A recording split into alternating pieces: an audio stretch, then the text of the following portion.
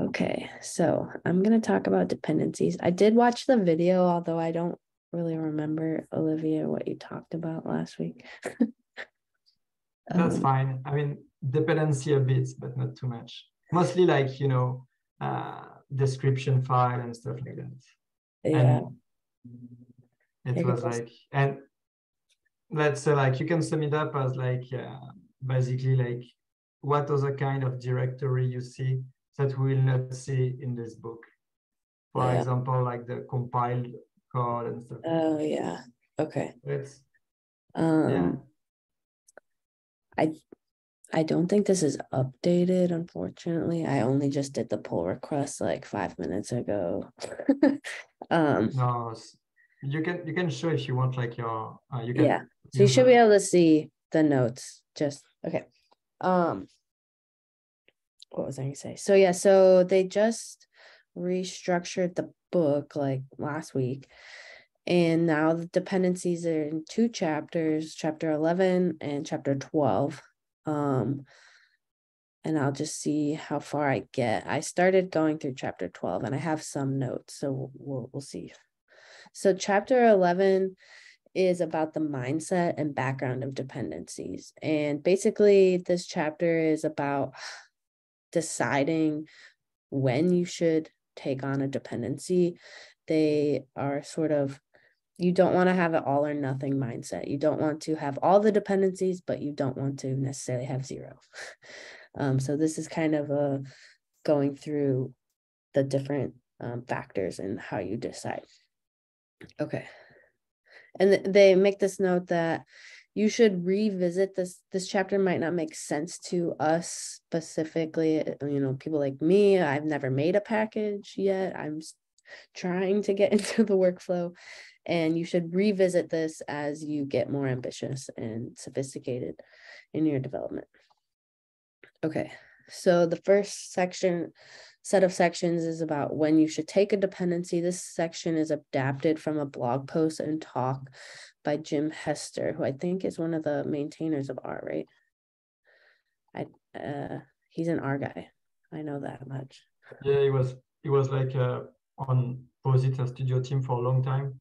And I think he worked for, I think Airbnb, but I could be wrong. Okay. I didn't read this blog, but it seemed pretty similar to the book. So the first section says dependencies are not equal. And what makes them not equal? There are different factors that affect the cost of adding a dependency. So the different costs are, one, the type. So if you're going to depend on a package, if it's a base package, right, it will have a lower cost than something that's not a base package, because most users will have base packages on their system, and you might be able to assume they have those. A non-CRAN package would have a higher cost because there's more work involved in getting it installed for a user.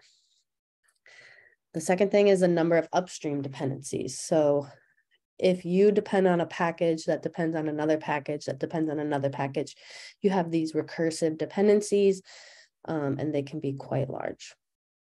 3 is already fulfilled dependencies. So if you say maybe if you do have a recursion, right, then it's lower cost to depend on other packages in that tree, right? So like if you depend on dplyr, which depends on maybe, I think, rlang, having those 2, it doesn't really change the cost, because dplyr depends, it's in the same tree. And again, if you depend on something that's highly downloaded, it's more likely the user might already have that. The installation burden. So if the package needs to have compiled code, like something like with C++, if you need to install from binary, if it has a large package size, I think it mentioned some bioconductor packages like 5 gigabytes or something crazy. And system requirements. So like I work in Bayesian modeling, there's some packages like JAGs that require you to also have JAGs software installed on your computer to use the rjags package. And then maintenance capacity. So will the package you depend on be regularly maintained? So this is kind of, you have to have trust in these other people. You want to maybe check and see, are they updating it? Are they still active? Because if they have a bug, then you will have a bug and you might not be able to fix it.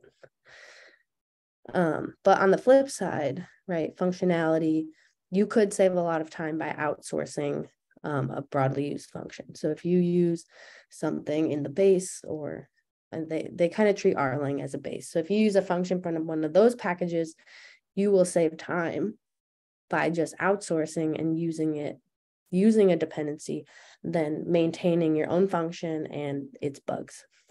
Some of the recommendations they have for evaluating these costs are like looking at the issues on GitHub. If you're trying to do something similar, you can see what's coming up, how much work will you have to put in if you decide to write your own function. Okay. So they say to prefer this holistic, balanced, and quantitative approach. So that these three things. So holistic, that means who is the primary audience? So if you're writing a function for data analysis or a method, you are probably most likely targeting users. And it's likely that those users will already have a lot of packages installed on their computer. You probably can have more dependencies. Then say, for instance, if you're making a package for other developers, they might have maybe a more trim system and they might not have as much installed. Balanced. So there's a trade-off between adding a dependency. So some of those costs we talked about, install time, disk space maintenance, typo here, compared to removing a dependency. So if you don't depend on a package, that means your package might have fewer features and you might have to do more development on your end and more maintenance of bugs and stuff like that. And then quantitative, you can actually use some packages like this one, it depends, and pack to get a number of how heavy a dependency is. So like how there was a little screenshot in the book of how much memory it might take. Yeah, let's see some of the things. So pack, if you say you want to depend on Tibble, it will give the whole tree of other dependencies and it will say how much memory it will take to download and things like that. Okay. Then there's a specific section on the tidyverse. So you should never ever depend on the tidyverse or DevTools, as these are sort of just a bundle of different packages. So instead, you should figure out which function in the tidyverse or DevTools belongs to which package. So say, for example, you want to use read_CSV, and then you would just only depend on readr because that's where that function lives. Because tidyverse and DevTools have very large recursive dependencies, they have dependency trees of greater than or equal to 100 packages. So if you do depend on these packages, this would sort of require your user to have all of those packages. But they do recommend some, as I mentioned, rlang, some free low-level tidy dependencies. So these are packages that are very broad in their functionality and they're very trim in terms of they don't like have a lot of recursion. So the rlang, this CLI and glue. So this is about like gluing variable names and evaluating things like that. With we've seen this one before. I don't remember what a lot of these do. With and then life cycle. I actually don't know what that one is.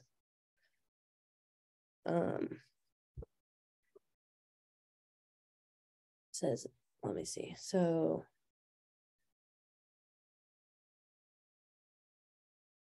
life cycle is for managing the life cycle of functions and arguments. Oh, that must be where it has like those flags on the help pages, you know, on tidyverse when it says like deprecated and those sorts of things. Okay. And if you do your R command check on your package, it will give you a note. And remember, we want to notes won't stop us, but we should get rid of all of these notes. And it'll give you a note if you have more than 20 non-default package dependencies. So that's, I guess, a good rule of thumb. Okay. So once you decide you want to use a package, an external package in your code, in your package, you need to decide how you want to use it. And so this next section is on whether you want to import it or suggest it. So imports and suggests are two sections of the description file, I believe. So if you list a package under imports, that means it must be present in your user's computer at runtime. So it will automatically install anything that's missing on the user's computer. And it will check on your own computer, right? So if you are using your package and you use load all, it'll check to make sure you have all the imports. It only installs, it does not attach the package. So if you only list a package in the description file and imports in your R code, you should use this syntax package : function. And if we should be able to get to it. I have some notes from the next chapter on the difference from the namespace file. Okay, suggests means your package can use these packages, but it doesn't require them. So that means it's not going to check if it's installed on the system. And so this is kind of a quote I took from the book. It isn't terribly relevant if your package sort of has a small scope, right? So if your user base is approximately equal to the development team, or it's sort of for internal use, or it's a very specific purpose. Because remember, they say your package will probably be used for something you never imagined it to be used for. If that is not the case, if it has a very, very specific use, you can probably use suggests. So as I mentioned, it doesn't automatically install these packages when it's installed. You likely will want to list packages here that are only used for development tasks, used in tests or vignettes, or rarely needed packages, or something that's very tricky, right? That has a very high cost in one of those options that we talked about earlier. So maybe you have in your vignette, you make some plots. But you only make your plots in the vignette. So you might suggest ggplot2 instead of importing it. Okay. I'll go to the next page. Sorry. Next page, section. Okay, here's some motivation now talking about the namespace. So this is a section about learning about namespaces. So the namespace provides context. So just not the file, just what is a namespace. Namespace provides context for looking up value of an object associated with a name. One example, right, is this : operator. If we list the package, that gives the explicit context of where to find the object. And so if you are just working in your interface in R, the first namespace it looks in is the global environment, and then it looks in sequence of the most recently attached library to the oldest attached library. So you can see on the left, we first attach Luberday and then here. And so when we just call the function here, R looks in the most recently attached package, which is here, and it uses here : here. On the right-hand side, if you do it the opposite way, it looks in the most recently attached package, and Luberday also has a function name here. So here we have a conflict, a naming conflict. This is one reason why they recommend you to always use this syntax, because then you explicitly know which namespace R will look in for an object called function. when you have dependencies in all of your code in your package below your R directory. This saves us from potential user redefinition of functions as well. So if a user overrides here, say you want to depend on lubricate, the user names an object here, it won't mess up anything that happens in your package. The namespace file is a special file. Here's an example. Hey, yeah, what's up, Bryan? Yeah, just going back on that last : thing. I think it was in this book I was reading that the operator slows your code down by like 6 microseconds or something like that, or some really small unit of time. And it's usually not an issue, but if you call it 1 million times, for example, he said, then it starts slowing it down. So I had to make a decision about whether to use that for a specific function, and it was a base function. Actually, that was a question I had when I read this chapter before it was rewritten. I haven't reread it since. Should we be using like base : Is it for all packages, or is it just for anything that's not in the regular install? Yeah, that's not a good question. It's not in this section. It's in, if we get to it, it's in chapter 12. So chapter 12 has a section explicitly on when would you want to deviate from the syntax. And one of them is what you mentioned. It's like 100 nanoseconds slower to do this, : So I can maybe just jump to it right now. I guess it doesn't really matter. So yeah, it's in chapter 12. So here, so if you list the package in imports, you have to use this functionality, right? This avoids importing the entire package to your namespace. It easily lets you identify functions that live outside of your package, and it eliminates name conflicts. These are all the pros of using this. But like you said, there are exceptions. So when might you not want to do that is you can't do the : operator on another operator. So like the addition, or even the Magritter pipe, things like that. If you use a function a lot, so maybe that's something you use from base, they say that's an acceptable, well, in their like pedagogy or whatever you call this, philosophy, that makes code more readable and it makes error messages easier for users. And then, yeah, this is what you mentioned. If you have a loop, you do have a performance penalty. So if you have like 1 million iterations or something, you will really notice.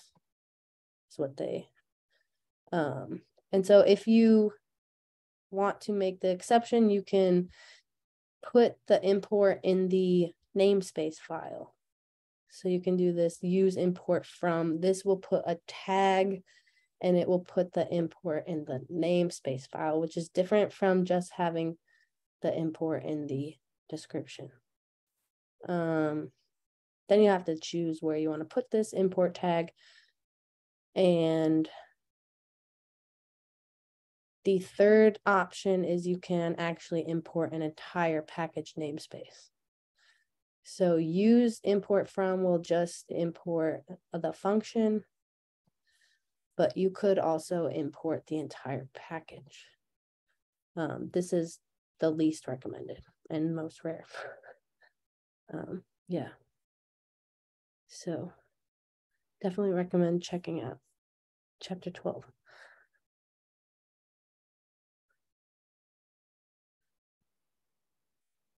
All right. Any other questions about that? There's a library called Conflicted, which I guess you probably wouldn't use in package development, but I found quite handy for things like that, where you just have like one function you want to use. You can specify that function and say, use this package over that package kind of thing, so you can be explicit. Oh, yeah, nice. Okay, so this is what I was saying just a minute ago. So we saw in the description file, let me go back. You import like this in the description file, and that does not add, that only installs, right? But it does not attach. If you want to attach, right, which means you don't have to use this, you would use these in your namespace file. So import rlang attaches all of the functions, everything in rlang, the entire package namespace. Import from only imports the function read lines from the package Brio. So these are the two things that you could use instead of this syntax. So the namespace file, each line we say these functions are called directives. So basically is directing on how to build, like where these things come from, I suppose. These are the most common ones. So export, this will export a function from your package. S3 methods, export an S3 method. So that's like when you have like print dot, vector, if you read advanced R, like a lot of the base functions like printing, plotting, it's like plot dot, and then it will have the object type, the S3 type, right? Plot dot data frame, plot dot matrix. That's like a S3 method. Import from will import a selected object from another namespace. So it could be a function, or I guess a data set. Import imports all objects from another package's namespace into your package. And I apologize for all these typos. And then used in lib registers routines from a database. Someone who works with databases probably knows this better. Library, dynamic library. I looked this up. I forgot already. Dynamic link library. Okay. So each line here, so you'll notice this says, do not edit your namespace file by hand. And it won't stop you, right? Like I've done it. I've edited it by hand because I didn't know what I was doing. But when you use our Oxygen 2, it will just update it for you. And how it updates it is from these namespace tags. And these tags are in your R files under your R directory. You only need to learn the export tag, and then R Oxygen 2 figures out the specific directive. So it takes away the burden of writing namespace from you, right? You don't have to think about what order do I want to put it in, what directive do I need. You only need to learn one thing, how to write the tags, and then R Oxygen 2 will write your namespace file for you in a neat and tidy way. And that will save you time, because this book is all about efficiency. Okay. So when we're talking about namespaces, we also want to talk about the search path and why this is more motivation for why we need to think about namespaces. So again, not the file, but namespace, as in where does R look for things when you call them by a name. So if you are a user, where does R look? So if you are just using R interactively, where will it look when you call something by a name? Well, first it will look in the global environment. Then it will look in the package namespaces that have been attached in like the reverse order, like we saw before. So the most recent to the oldest. Then it will look in auto loads. I actually am not super familiar with auto loads. And then the last thing it will look in is base environment. So you can see from number 2, if you attach another package, it changes your search path. But this does not apply when you are developing your package code. So what happens if you are in your package and you ask R to find something by its name? So this is from the Advanced R book, chapter on environments. So there are two environments in the package. One is the package environment, which is the external interface, whose parent is determined by the search path and exposes exported objects. So this is what the user interacts with, right? So the package environment gets added into this search path of the user. The second is the namespace environment. This is the internal interface, including all objects in the package. Every namespace environment, so when you're in a package, it has a dependable order that you can always depend on. And the environment always has the same parents or ancestors. First is the imports environment, which is controlled by the namespace file. Then it's the base namespace, base environment bindings, and then it's the global environment last. So let's look at this figure. They have a lot of these in the Advanced R book, this little bullet here. So X is a object, I believe. So if you are in a package, you're in this top row. If you are in a user, you're in this bottom row. So this says, if I am a user and I call the SD function, the standard deviation function, it's not in my global environment. It finds it in the stats package. They both point to, I believe this is like the address or the memory. This is like breaking my computer science knowledge here, but this lives in the same spot, but the order that it finds it is different. If I am in the package namespace for stats package, standard deviation lives there. So if I call standard deviation when I'm inside the package, it's up in here.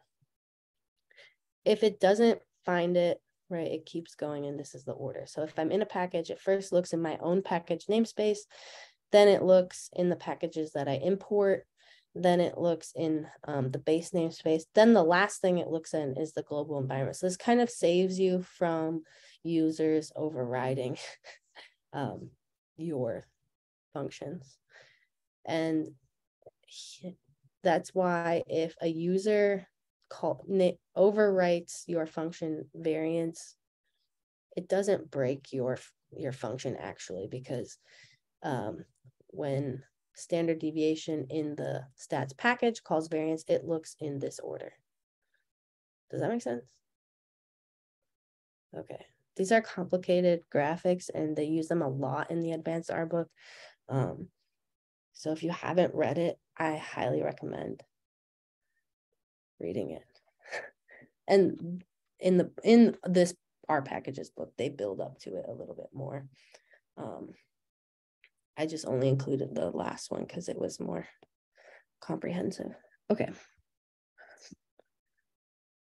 Oh, I see the chat's going. Sorry, I'm not looking at it. How do I see it? I can't even see the chat. No need to bother, just like link it like to a quick Google Stack Overflow on autoload. Oh, on autoload. If you find it, oh, I see it. Maybe it's the pointer, but I'm not sure. Easy. Yeah. Okay. Let's target the space in the memory, the address in the memory, exactly. Okay. Okay, thank you. But I'm sure if it that. Okay. The last thing is about the difference between attaching and loading. So I kind of was alluding to this earlier. We want to get technical about our semantics in this book, although in real life, we don't usually make these differentiations. So if a package is installed, loading makes a package available in memory, but it's not added to the search path. Attaching puts the package in the search path. So technically, the library function loads and then attaches the package. So it does both. there are 4 functions that make a package available. So, and their differences, right, in whether they only load or whether they attach. And then the other thing they differ in is whether they throw an error if they can't find the package or if they return false, right? So if you throw an error, it stops your code. If you return false, you can interact and use it. So library is down here, right? It attaches the package X and it throws an error if it can't find the package X. Require will attach a package X, but it will return a false if it doesn't find X. Require namespace only loads the package, and then load namespace also only loads a package. Library, right? I think most of us, we use it all the time. It's great when you're doing data analysis or when you're writing your vignettes. If you want to specify different behavior based on whether or not a package is installed, you can use this require namespace. The other two, these two are unlikely to be needed in generic situations, is what they say. Okay, so whether to import or depend on a package. So imports we saw before, make sure it guarantees the user will have that package installed, right? So it'll be available in memory, it's loaded.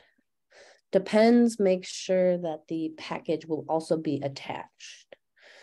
So they say that they favor imports over depends, right? As we talked about before, we don't want our package necessarily to have behavior that changes the global environment of a user, right? So if we use depends, it will attach the package and it will change a user's search path. All right. So that's chapter 11. It's kind of, I think there's one more. Oh yeah, that's the old videos. I have the beginning of chapter 12, and then we can discuss, I think, Neil, maybe you'll have to pick up where I left off. So chapter 11, yeah, was a lot of motivation and kind of nitty gritty. And chapter 12 is more about, in practice, the practical details of working with dependencies, how to use dependencies in your functions, tests, examples, vignettes, and articles. And the first section is just clarifying confusion about imports. So I kind of tried to make this clear in the previous chapter, but if you list an import in your description file, the package only needs to be installed in order to work. The description file lists the packages that your package needs to work, but it does not import the package. Okay, I'm sorry. Imports makes sure that the package is installed, but it does not make functions available to you or your user. So it doesn't attach. Packages that are listed in imports do not need to appear in the namespace file, but every package in your namespace file must appear in the description file in either the imports or depends. So there's a stricter relationship here. Okay. I think it's a little bit clear from what we talked about, the behavior. So here's a general workflow, I believe, unless I'm missing something.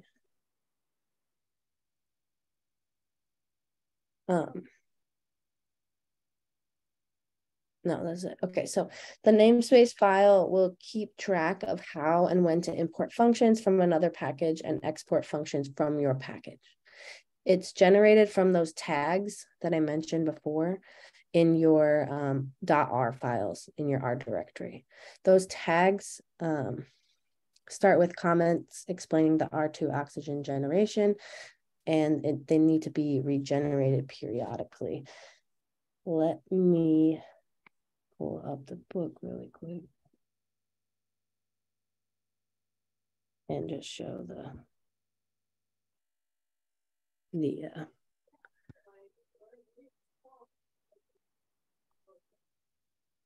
little codes that they have.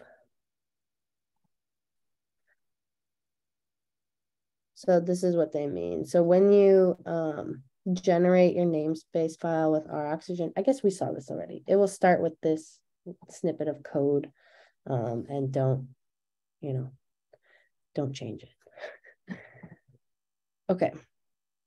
So the general workflow is you will add one of these tags, the @export or @import from, or one of these @tags.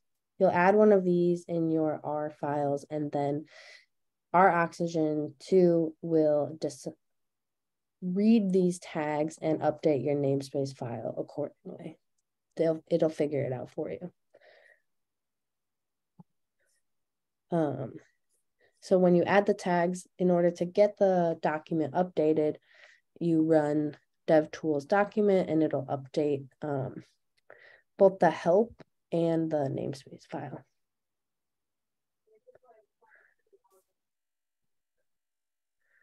Okay. And this is what, I think this is the last section I got to in this chapter.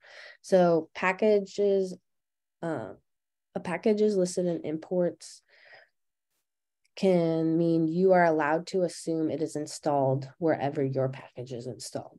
This is what we talked about before. If your package is listed in imports, how do you use it in code below your R directory? So this is what we talked about before. You can use this syntax. If you don't want to use this syntax, you can import the function.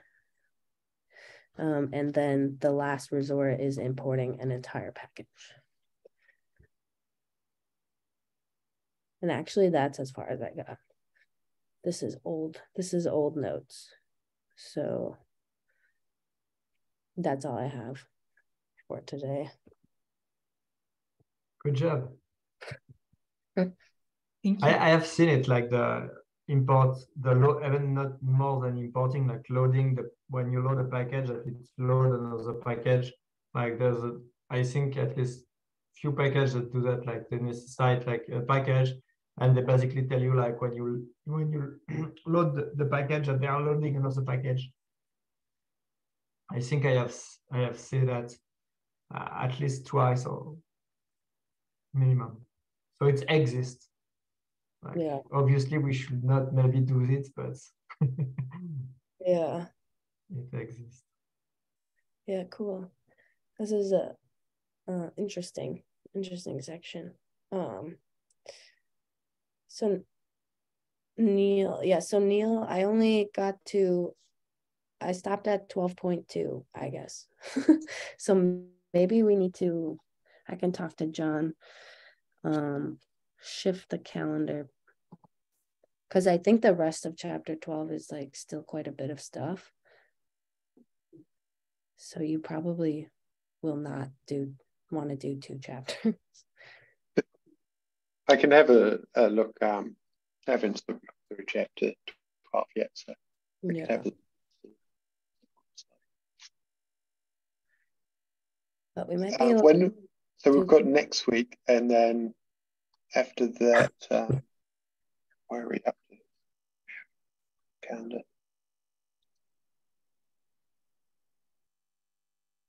Next week, yeah, you have some next week. So you have you, and then after the other week, we have like awards for testing basic. Yeah. And I assume like, and after it's not sets. Yeah, after it's not. But we have a bit of time. It's fine. Yeah. We are doing good. Like we are progressing. Yeah. Yeah. How's everyone's package development? I'll be honest, Ryan posted his thing on Slack, and I was like, I'm gonna get my workflow going, and I'm like made the GitHub project, and that was like about it. That's as far as I got. That counts, I think. Yeah, it's a beginning. Yeah. I have built one, but just for like a job, the take-home assignment for a job. Yeah. So more like as an exercise. I was like pleasantly surprised. Yeah. It was super easy. Like like I have said previously, like the load all and check, like it's addictive. I think I will even like build a job to like chain them. Like you want like to document, I think then you want to, I think it's check, and then you want to load everything. So I think I will like just make a small script there, so I can run it like on the background instead of on my R session. But yeah, I feel it's way easier than I assume. Also, at least they make it easier. Yeah. So I think it's easier when you start small also. And maybe that's not the case of your package, because what you mentioned, it was like an already write and stuff, and then you have like to. Yeah. I probably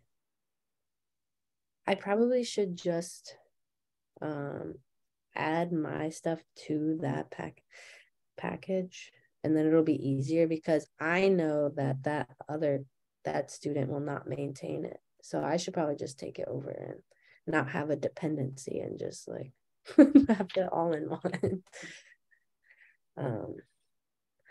Otherwise, if I want to use my code and if I have it as a dependency, it'll have to be installed like from Git every time, which might not be the easiest. I mean, it is a good question. Like if you are copy pasting code, what's like the etiquette of it? Like you can also like, go to GitHub, copy paste the code and put that under your package. I do not know if it's like, if you have like some etiquette about that, or, I mean, as professional we have, but like, I don't know. If, yeah. I think there'll be a license you'd need to check. Yeah. Licensing.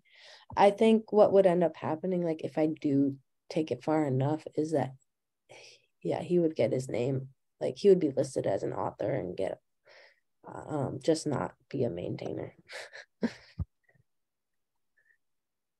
That works also. When I was speaking of the package that I was working on, when I was working on it, there were a couple of things I ran into that were relevant to today that I just wanted to briefly mention. So I don't know if y'all are familiar with the data.table package. Anybody familiar with it a little bit? Well, I'm not a pro at data.table. I'm still figuring my way through that package. The reason I'm using it is because it does calculations faster than dplyr and base R. I think Hadley wrote a couple of times, once and then entirely rewrote the dtplyr package, which essentially is a wrapper for data.table. It allows you to use dplyr syntax, and then it converts the dplyr syntax, that code, into data.table code, and then just uses data.table.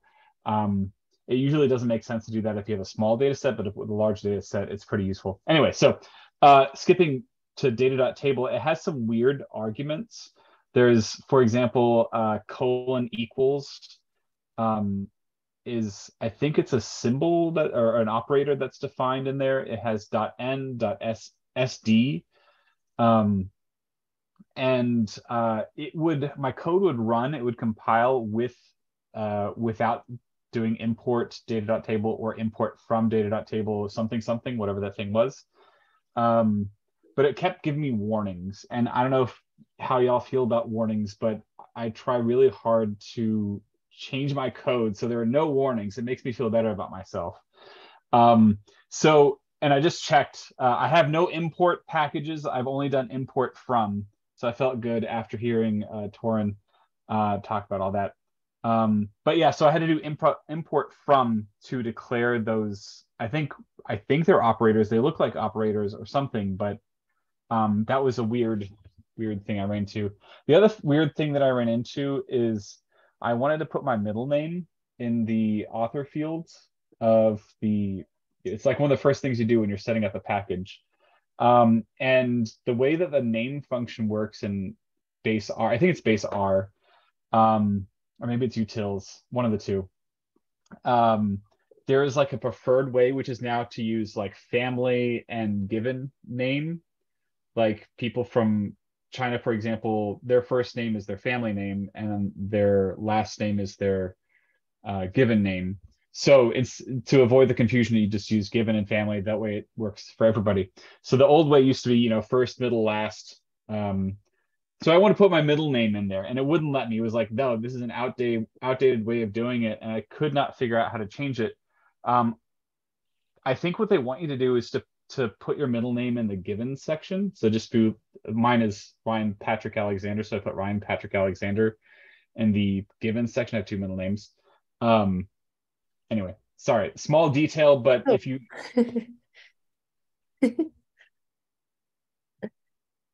So what did you end up doing?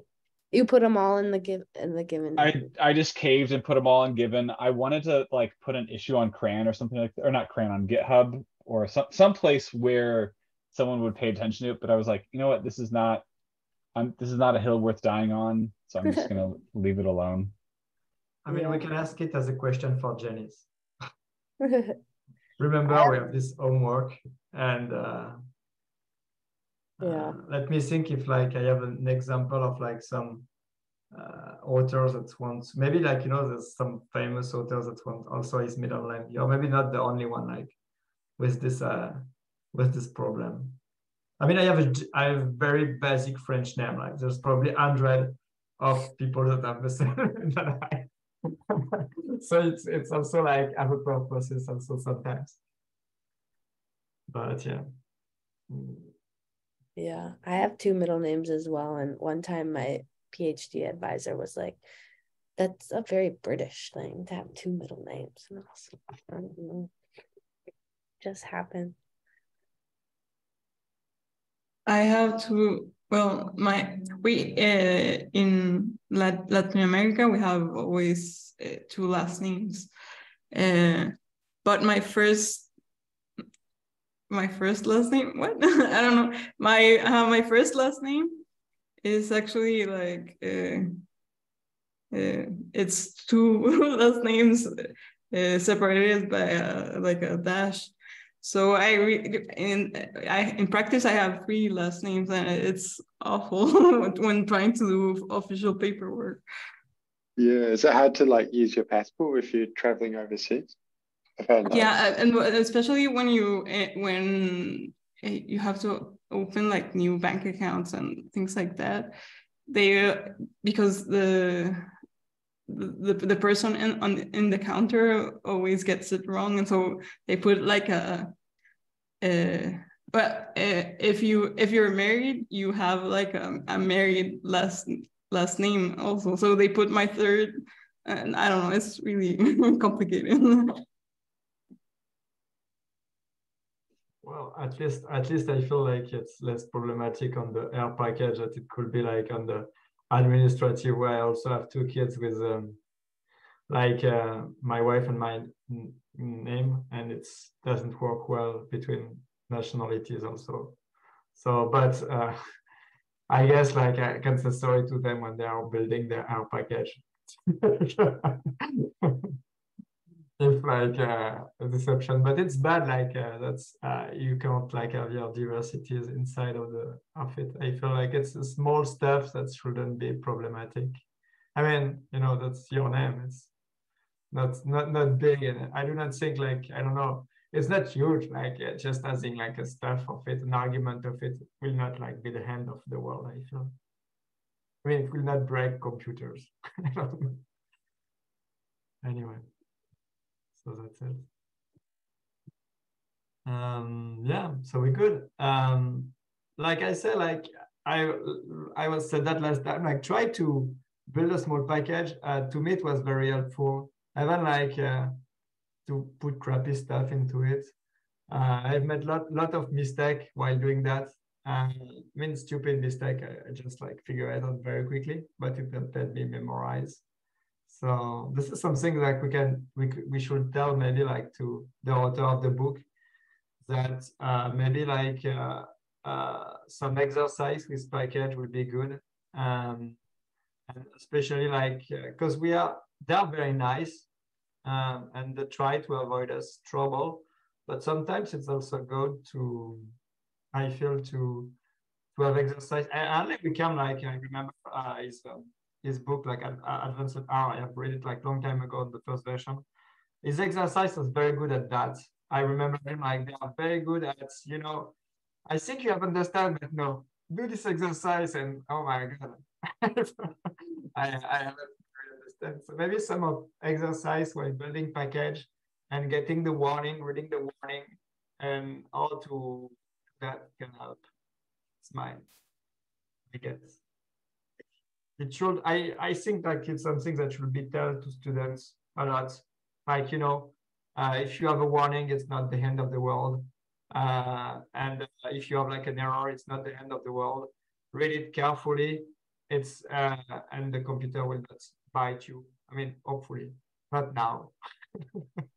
Maybe later. Teach how to Google on, you know, Stack Overflow and stuff like that. Just or ask like artificial intelligence or whatever is like the authority now. But yeah, that's it.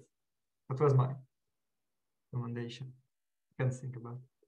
Oh, if you have I had a look at that thing you posted as well, an review of the Bayesian statistical rethinking or something like that. Oh yeah, I had a look at a couple of those of his lectures. That are quite interesting. Yeah, I was lucky to be selected last year. I'm not at the level for this course, I feel. No, maybe I could. But yeah, he's very good teachers and very good like it's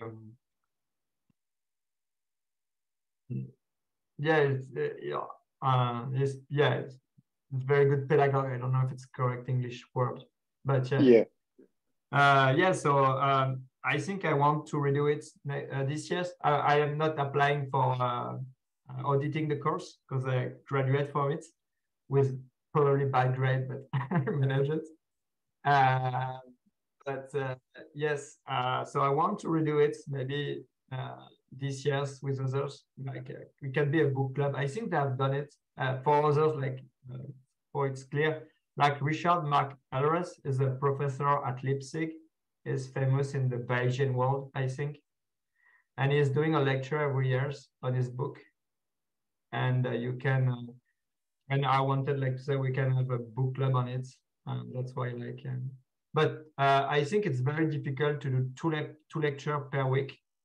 That's basically cost you like, at my speed, it cost me like one day and a half to do the exercise. So, and one full day. Maybe now I will be like, if you want to do like, so it's watching something like 3 hours of video and read 2 chapters of books, which obviously is a good writer, but it's still costly, I feel. Yeah. But yeah, if you are interested, we can maybe do it again. Yeah, maybe a slow pace or something. It's like it's an hour and 40, like one of his lectures. Yeah. That's a chunk of watching. Yeah, it's very, I think I learned also a lot from this lecture on how to do a good lecture. Version, sometimes I was, it was, okay, I will get, I will just accept this fact and not understand everything. But on the way, like he was teaching, I learned a lot also. So that's it. But yeah, I don't know. What others think about that? Because like some of you are teaching stats, so. Yeah. I went to an orientation for teaching last week and they said like student, I mean, you can only pay attention for like 12 minutes or something.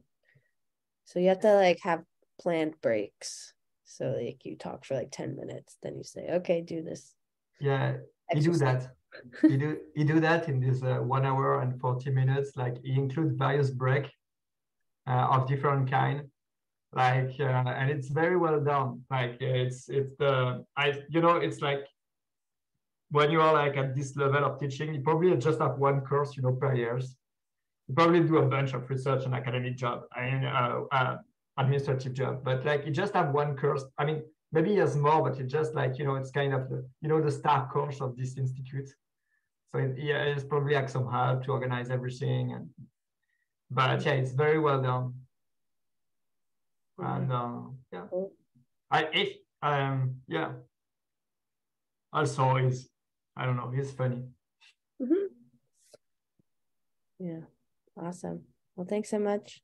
Yeah.